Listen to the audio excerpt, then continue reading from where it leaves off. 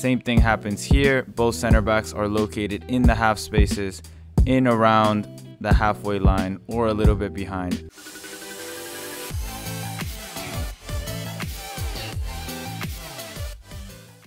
Welcome to today's video. What are the responsibilities of a center back? Here is the list that you should focus on: positioning and awareness, technical passing ability, 1v1 defending, and your defensive organization.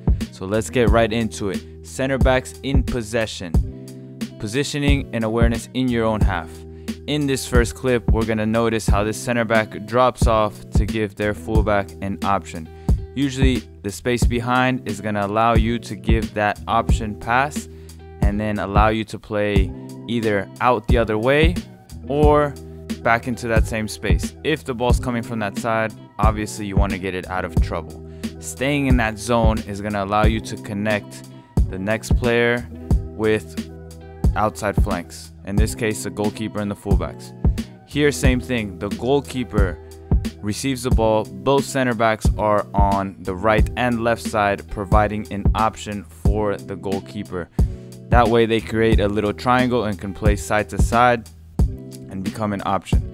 Here, same thing, same scenario happens. It's a little deeper in their own half now, but they both want to be available in those spaces. Being in those spaces is going to allow options both on the left and right in the half spaces, and it's also going to allow options in the middle to open up for the team.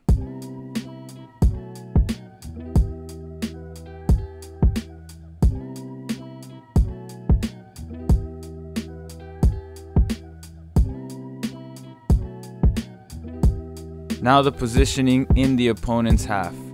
Anytime the ball is up the field, you want to push your line up to at least halfway. Here, a triangle is created with the CDM. You're going to be the support for any teammate that needs to play back and reset play.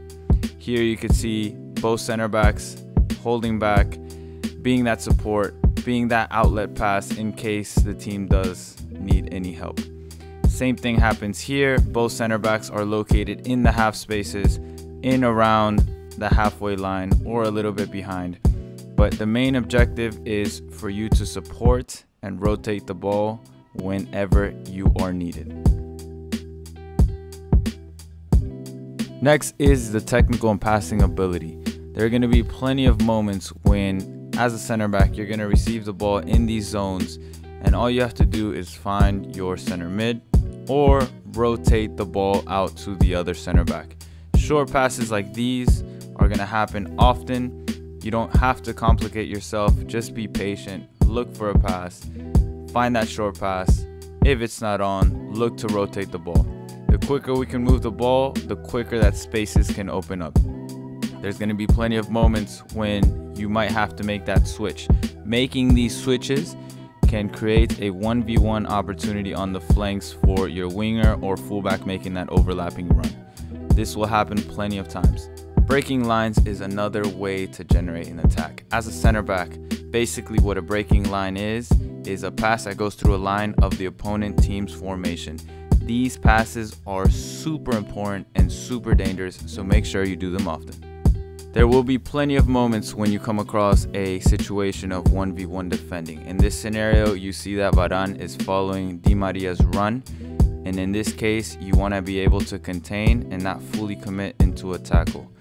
Just containing them and forcing them to dribble out or dribble backwards, you have done your job. These runs are going to happen often from the striker going centrally out wide. You want to be able to follow that player as much as possible to make sure that they do not receive alone in that space. Here you see another clip of the same thing happening. Center back drifting out wide to defend that striker.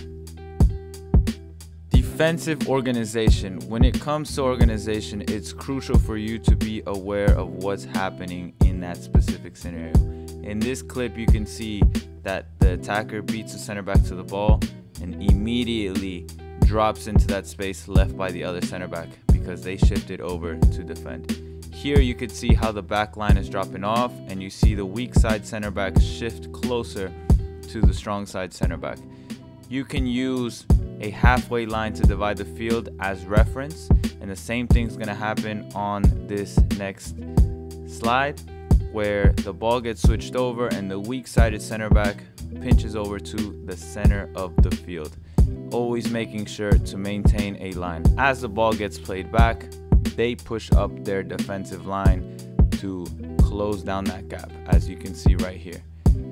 As the ball is going to get played back over, they drop their line back, but always maintaining that line. This is crucial as a center back.